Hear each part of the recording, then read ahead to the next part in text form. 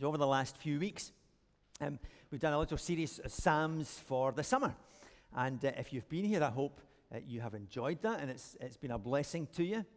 And the Psalms are full of all different thoughts and feelings and emotions and circumstances. And so there's always something in there that speaks into our situation. And today we're at Psalm 139, and the first thing that strikes us from that is that God sees everything about me. And in some ways, that's a kind of scary thought. And people kind of react to that, and not always positively.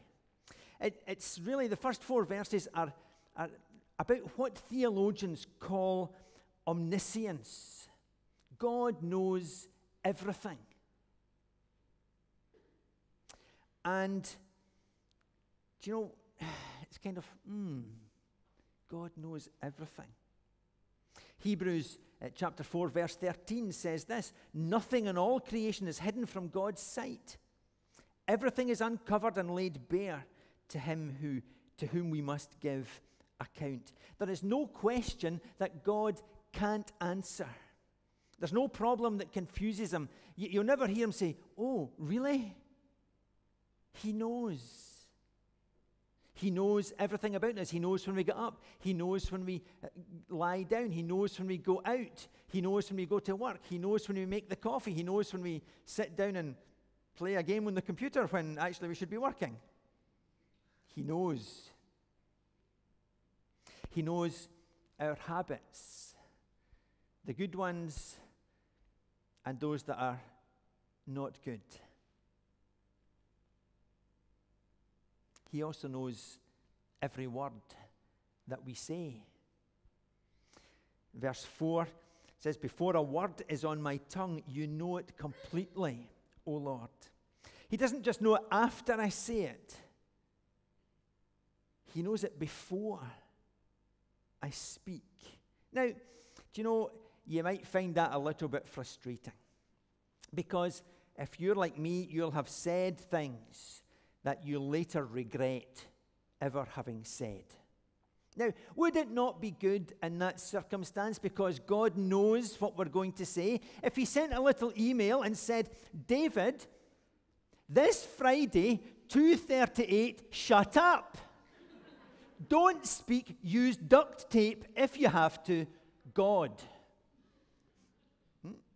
Now, I can just imagine that during this week, somebody's going to send me an email saying, David, next Sunday, 11:30, that kind of thing. Right? But God knows what we're going to say even before we say it. He knows our thoughts. He knows what's in our hearts. He knows our motives. He knows the reasons that we do and say things. I want you to think about that just for a moment.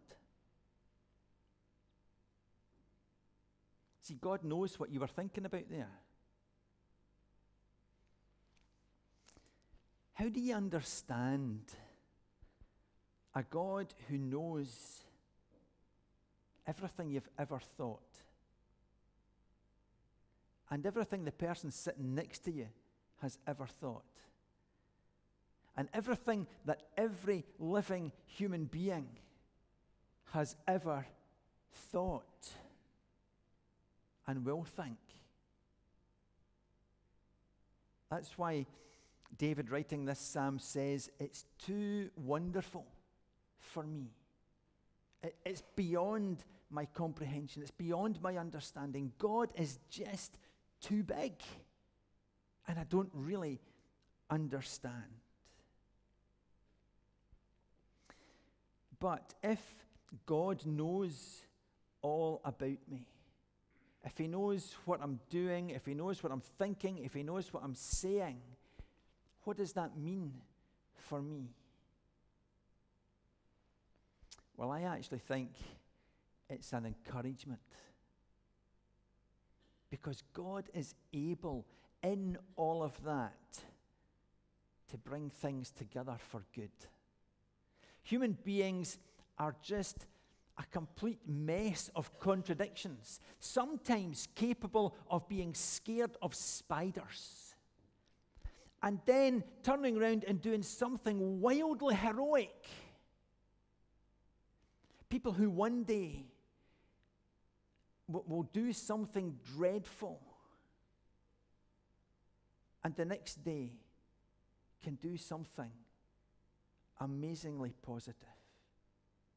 Total contradictions. And yet, God is able to work in all of that with us. I think God is also able to help us in our time of trial. 2 Corinthians 10:13 says this, "No temptation has seized you except what is common to man. And God is faithful. He'll not let you be tempted beyond what you can bear."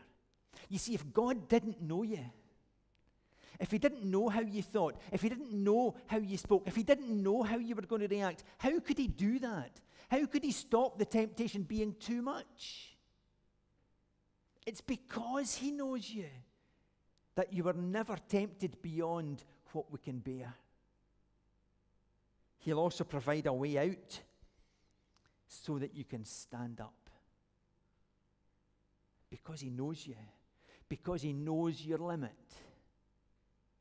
That temptation is never allowed to go too far. Now, what you do with the temptation, well, that's your choice, and it's between you and God, whether you give in to it or not. But it's never going to be too much for you. If in the moment of temptation you turn to God, he'll help you, and you'll overcome. He knows the struggle that we have in our thinking. He's seen it coming, and so he's able to help us in it. This week, it's fairly safe to say you will be tempted. God knows already, and already he is preparing a way out for you. It's up to you to take it. The second thing that we learn is that God is always with me. Doesn't matter where you go, doesn't matter what circumstance you find yourself in, God is there with you. That is his promise. And the second section of this psalm, from 7 to 12, it's what theologians call omnipresence.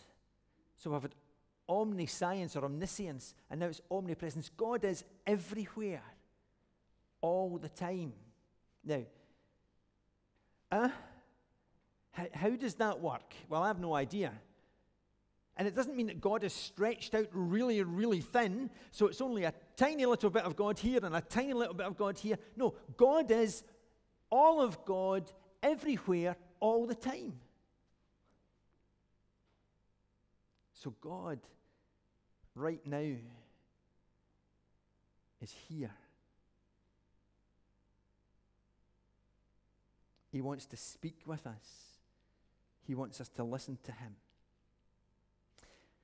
But just to try and get a wee bit further in our understanding of that, the nearest star to the earth is 4.5 light years away, roughly. If you got on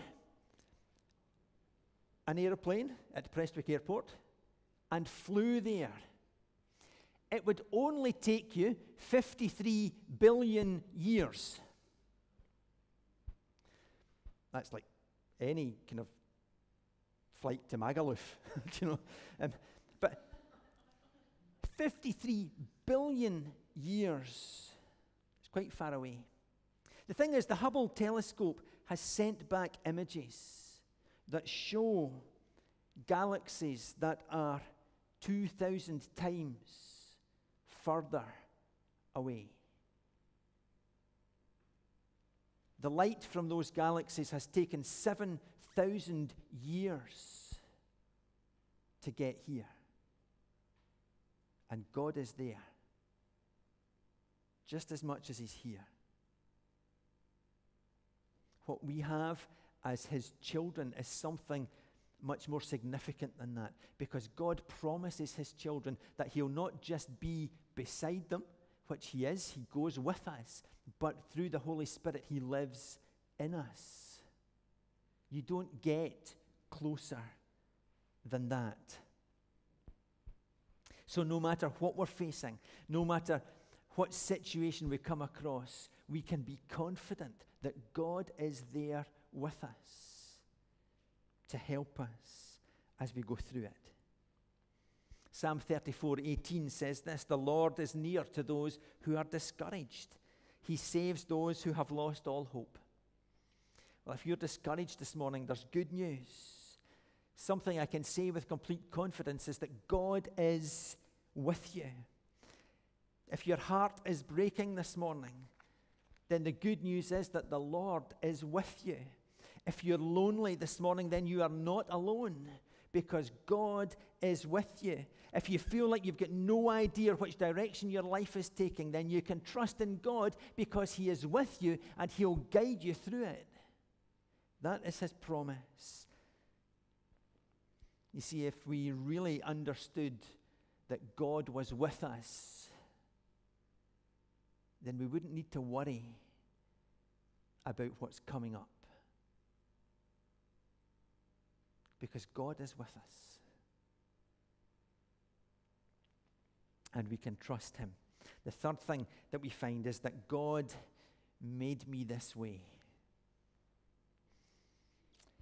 It's amazing what people do to make themselves look good. Liposuction, implants, facial scrubs, facelifts, nose jobs, tanning beds, body piercings, tattoos. Proverbs 31:30 says this, "Charm can be deceptive, and beauty doesn't last." No matter how hard you work at it, beauty doesn't last. 1 Samuel 17:7, "Man looks at the outward appearance, but the Lord looks at the heart." See, the world, and so often we are part of that, place a huge emphasis on how we look. But God doesn't really care how we look. He made us look that way, and he was pleased when he did it. God looks on what's on the inside, not on the outside. God made you the way you are, and he loves you the way you are. That was his plan, his design for you. You are utterly unique. There's never going to be another you. It's an amazing thing.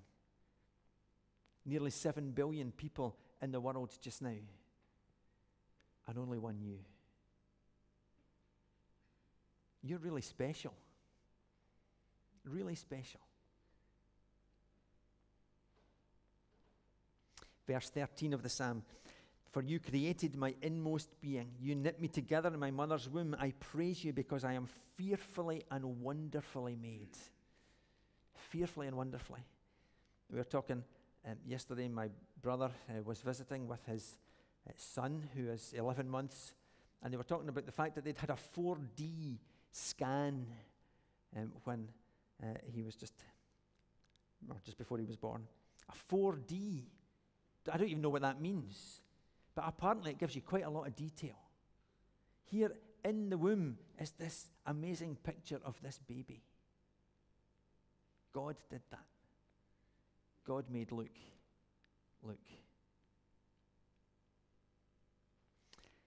Do you look at the way you're made and say, "Oh, do you know what? God done good. I am fearfully and wonderfully made. Oh, well done, God." Because do you know what? That's what God says. That's what God says when he looks at you.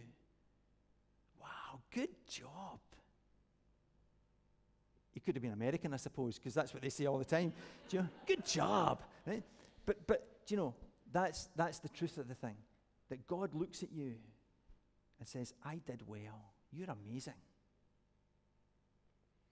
Not many of us actually get that excited about the way God has made us. In fact, very often, We are critical of ourselves, of our behavior, our attitudes, the way that we look, and we often put ourselves down.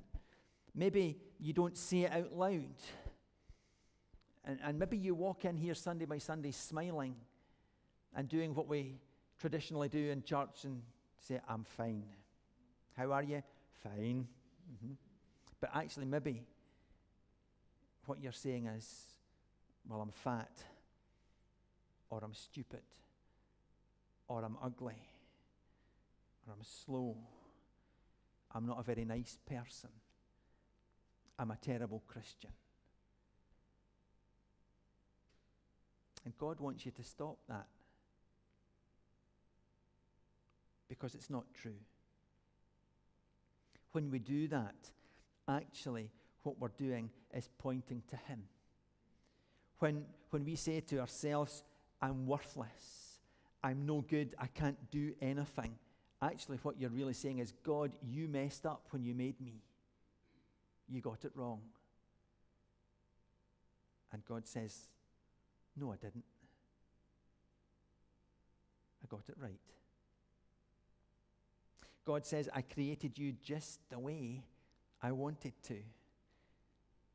You just need to work out how much I love you and what my purpose for you is. You see, you are a marvelous creation, and you're designed by God. God has a plan for your life. Ephesians chapter 2, verse 10, we are God's workmanship, created in Christ Jesus to do good works, which God prepared in advance for us to do. We are God's workmanship, created to do good works. And then Ephesians chapter 1, verses 11 and 12, it's in Christ that we find out who we are. It's in Christ that we find out who you are. If you want to know the purpose for your life, then you need to ask God to reveal it. You need to come to Jesus and say, do you know what? I can't do this on my own. I need you to help me. I give you my life. Will you give me my purpose? It's in Christ that we find out who we are and what we are living for. Long before we first heard of Christ and got our hopes up, He had His eye on us, had designs in us for glorious living, part of the overall purpose He is working out in everything and everyone. We were created for a purpose. God knew us before we were born and had already prepared things for us to do. We find our true purpose in Jesus. When we choose to follow Him, God enables us to find out the reason that we're here. I have no doubt that I'm meant to be here. It took a long time and was a circuitous route. Years of saying, I'm never going to be a minister. But this is actually really encouraging. Because when you know where you're meant to be and you know what you're meant to be doing, and God, then where to be? Do you know what God's purpose for your life is?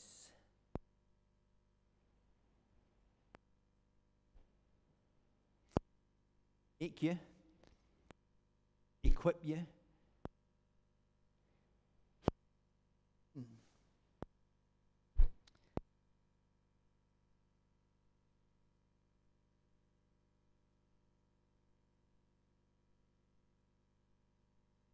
That verse talks about glorious living. Jesus, when he was speaking to his disciples,